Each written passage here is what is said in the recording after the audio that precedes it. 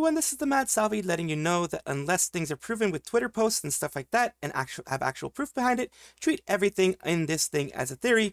I will try to mark certain things as news and theory and everything like that to kind of let you guys understand, but also, you know, use a critical mind. And I hope you do enjoy. I am one of the first to criticize Nijisanji on its managerial mistakes, on its upper management mistakes. Like I said, the upper management should be switched because they have not been doing a good job for the agency, for their talents, which are the crux of their agency. They are the ones, the backbone of the agency. If you lose your talents, you no longer have an agency. If your talents are no longer desiring to make content, if your talents no longer feel they can make content in a safe way or in a way that helps them feel good, that keeps their emotional you know, movements up, their emotional feelings up, feeling like they are respected, feeling like they feel like they are appreciated, that type of stuff, then you have these issues. Here we have Clawmark. He has had his foot and mouth moments. I'm gonna not give him like a clean pass.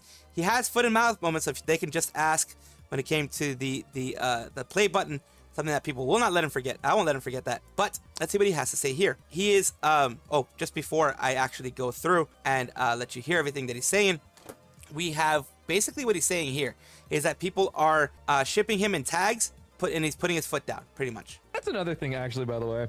I feel like people need to be a little more cognizant of putting shit in my tags, by the way. Listen, I do not, and this is like a hard stop, do not, and I repeat, do not put like ship content or anything ship related in my tags. That is for me and other people to see, and I, for one, do not want to see that stuff. Okay, that is just the bottom line. Okay, well, that's good. It's good that he's putting his foot down. I mean, good for him putting his foot down, not to see if he sticks by it. Oh, he just effing asked people to stop. So yeah, people are still getting on him for that. Who are they shipping him with? Silver Play Button. Love a good story about a forbidden love. I F with this, but he'll forever be a meme. Sorry, Mark. Good news. He finally set boundaries. Bad news. Tad bit too late. Already has kind of a fans. This kind of fans. If it was only then, it would be reduced. Doing it now, when he's in hot water, like trying to salvage a slowly sinking ship. Of course, he always has the right to do that, whether it's a sinking ship or not, whether it's too late or not. He has the right to do that as a content creator, to set boundaries. It's good to freaking set boundaries because a lot of people, like, you know, Vox and Hex, they do that after they've gotten their money from Vshojo baiting and things like that. But I mean, good for him that he's setting boundaries. Like I said, it may be too little too late. It all depends on whether the fans want to even listen. Like, a lot of times the fans are already too into their own stuff to really care about this. But hopefully, you know, people stop shipping him because it makes them stressed. And, you know, I don't want people to be stressed. These are thought exercises that I like doing here because I like just, you know, thinking about things like this. Which Nijisanji livers are or were the heart of the group? For those who don't know what the heart of the group, this person explained it pretty well. In character writing, the main core trait of the heart is that they're emotional support weight bearer of the team. Without them, the team would lose emotional stability. Problem here is that this archetype is hard to define IRL. Most often than not, part of a different archetype, the leader, since both are usually part of the same package. A good example I've seen of the heart would be Polka from Generation 5, in my eyes. She's the member who would go out of their way to help others in Hololive, evident by her helping out Nena's depression. So things like that. It is kind of a vague thing, but in those, I would think, like, I think someone named down here would be, for example, applying it to NijiEN, Lazulite would be Pomu, the heart would be Pomu, keeping everything together, keeping the mental fortitude of the group together, trying to kind of, you know, keep everything cohesive and one part of the group. That's why, like, people are like leader / heart. It could be either way. The heart, I think, is more on the emotional level. The leader is more on the, you know, trying to keep people in line and trying to keep people moving forward. I think the heart would be like, hey, you know, you're having a hard time, like what Polka does for Nene. You're having a hard time? Come chat with me. You know, if there's any issues you need, come chat with me. The leader would be more like, oh, if you're having problems with, you know, your setup, etc., come chat with me. And also, you know, that could be the heart type stuff. So they kind of intermingle with themselves. Obsidia, most likely Rosemi. Etheria would be Nina. Luxium would be Mista when he was still around. I have no idea about the rest. Probably Albin for Noctix. And that is, you know, people like that. For, you know, Selene probably for her generation as well. You know, before she left, she seemed to have been kind of the crux of holding everything together. The person that everyone pointed to and were like, you know, this is the person that kind of symbolizes the group and kind of gets, you know, the emotional stability of the group going. A bit of a meme with this one. I'm treating this more as a meme because, of course, it is looking at how poorly Nijisanji treats their talents with, you know, the play buttons. As we all know, it's become a meme at this point. Raora took 44 days for the silver play button. That's how long it took them to get their silver play button, which is amazing. It's amazingly fast. It is something that happens now all the time with Hololive, the girl side, more than Holo Stars, because of course, you know, male VTubers have a little bit more trouble, especially now with the very flooded market of getting their play buttons. But Raora took 44 days. Here's their play button. Here's a closer look. Of course, they did the reflection thing. I think Fuamoko's done it. Others have done it. It's kind of cool. I don't know how to do that myself, but it's kind of cool to you know, make that look like that. It's a cool thing to do. Guys, I told you anime girls were real. It's just a big cat reflection. Sorry, I didn't believe you, but yeah, it's obviously, I must admit. And of course, whenever you have someone actually getting their play buttons, you have to have this. And I now know that it's not gonna stay at the office next to all the other really cool buttons, which, by the way, I think okay. I know there are some people who are being like, oh my god, how come the livers can't have their play buttons? How come they can't take it home?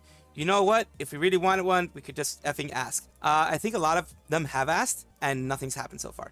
So that was an effing lie. That's what the person says here. Claude, the always effing ask centipede, Clawmark. Say the line, Claude. We can just effing ask. And then they all cheer.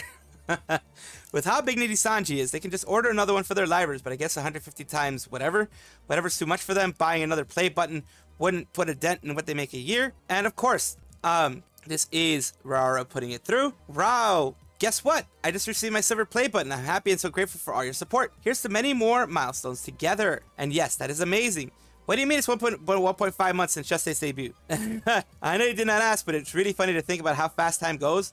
Slow down, Crony, please. Just debuted at the end of June, with Elizabeth and Gigi for the 21st, Cecilia and Raora for the 22nd. Holy crap. It really has been that long, hasn't it? Time really does fly.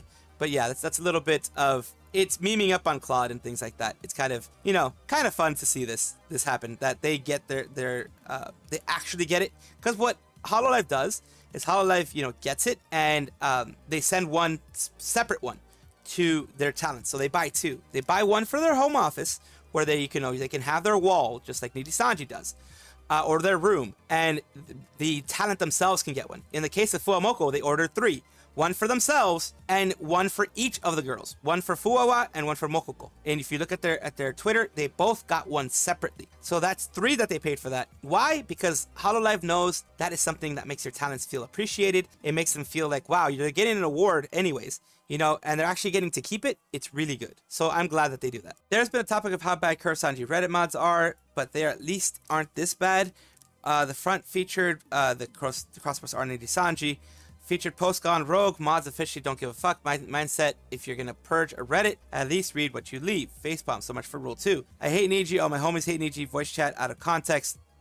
F Nijisanji general hangout. I said this person is basically saying that at least they don't, like, Kurosanji may have, you know, the sycophants and things like that, you know, people on one side, etc. But at least they aren't this type of crazy where they have VCs just to hate on Nijisanji. Not even I'm that crazy. I don't have stuff to just hate on Nijisanji. No VCs just to hate on Nijisanji.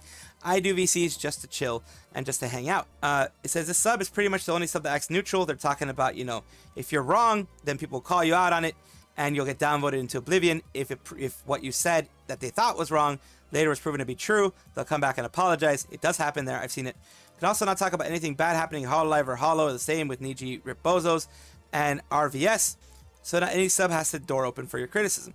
Did Kurosanji plan to become that? No. It ended up, yeah, Kurosanji did end up becoming a place where, like, you can talk about Hololive, good or bad, Vshojo, good or bad, Nijisanji, good or bad. You talk about those types of things. Like, I give Nijisanji their W's, like, when it comes to their individual people. I give the individuals their W's when they have them, because I try to be objective. I'm a little too objective, according to some people, but I still have my haters, even if I'm objective, because, you know, the fact that I have any hate on Nijisanji, I have any dislike of Nijisanji's practices, like I always say, the agency itself, the management itself, not the livers, and of course, never, ever, ever go and harass any of the livers, or any of the management, for God's sakes. Don't go and start putting, like, hate messages everywhere, because that does no good either. It gives them a victim complex. It gives them a chance to create victimhood. We don't want that either. We want them to be criticized and change, not, you know, put up their walls and then make it harder for anything to get done. A huge positive is positive hug box. Perhaps you can talk about negative stuff there and actual issues in our Hololive. There's been stuff like have been upvoted and discussed before. Corny's issue with the game perm stuff. Yeah, that's the thing. Other ones, I mean, Hololive, honestly, our Hololive is run by Hololive. Their main moderators are Hololive talents and Hololive staff. So that is free and open and people understand that. But there have been criticisms of Hololive. I remember our Hololive went insane when the whole Kiryu Koko thing happened. There was a ton of backlash, and they allowed a lot of it. Of course, you know, the epithets and the ad hominem attacks, those are removed always because those don't deserve to be there. But any good criticisms were allowed. And that's the way things should be. We all know they don't get paid enough. There's already been that much discussion about the mods being bad. Mostly see people seeing things could be better, but I don't totally agree with the mods' decisions. But overall, that they're going to do a decent job, a small team, keeping things from getting out of control. So yeah, basically this was the full thing. And yeah, it was 6 months ago, and it wasn't removed. Knowing this will get nuked probably once mods wake up and do their jobs, add more context, thumbs up. You know, it's just, that's what it is. It's the quote-unquote out-of-context voice channel that some places have. It's just, it's weird. I don't know. I think it's just people are trying to say that at least Kurosanji isn't as bad as Nijisanji. It can get that way, but luckily the mods seem to be in control of it. The title is saying that our boss Kson is ranting on something bad this way comes on Ghost Month. So let's see what the rant is all about before we make our decision on whether it's bad or good. Internet world, rather than trying our best to be a good person in both public and behind the scenes, it's so common for people to be nice on the surface but act inhumanely behind the scenes to be praised. I just can't accept it. If we expose that, we'll be the bad guys. And then she continues on by saying, it really pisses me off when things like harassment and power harassment are done to kids who would never say something like this. Not to loudmouths like me. I do listen to what these kids have to say, and it's tough that I can't go and defeat them, defeat the bad people. But even if I call it out, the victim doesn't want to be involved anymore, and that's how it goes everywhere. And that's how these people keep their power harassment. That's how they keep that harassment. They don't get called out.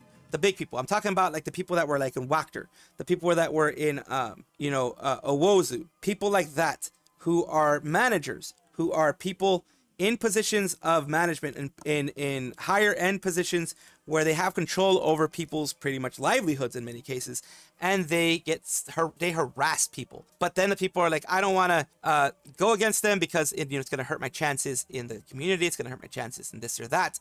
I understand that to a certain extent, but it's also, giving them exactly what they want. And what I mean by that is you are giving the person who's doing that exactly what they want, which is keeping that power, keeping that strength that they have, keeping what they want.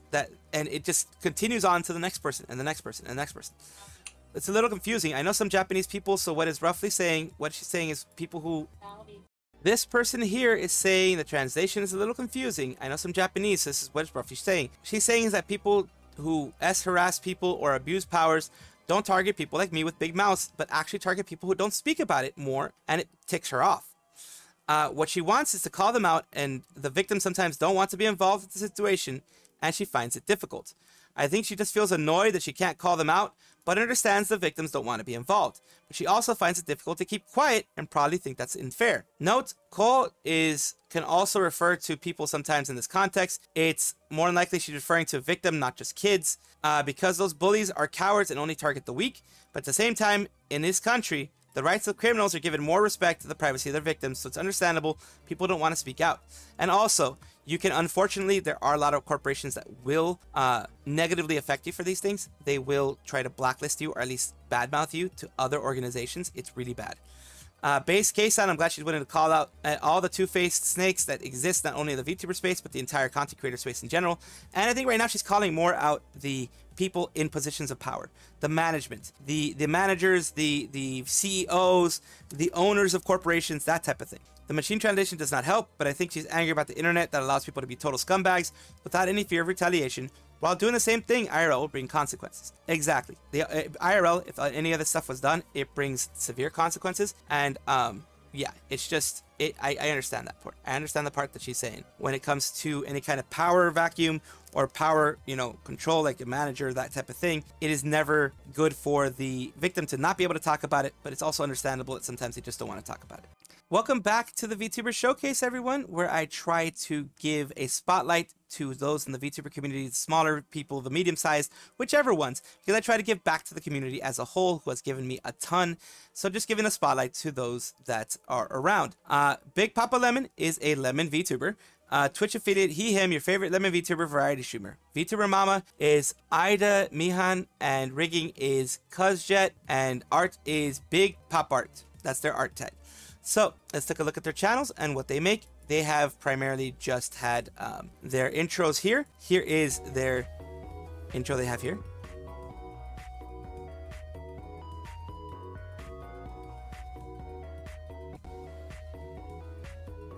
Just a regular look. Mine sadly isn't I want to pee. a health thing. I've had it since I was a kid. I want to pee on natural. people. Wait, no. I'm sorry. Hold on. What? Yes, there we go. Of course it's gonna happen.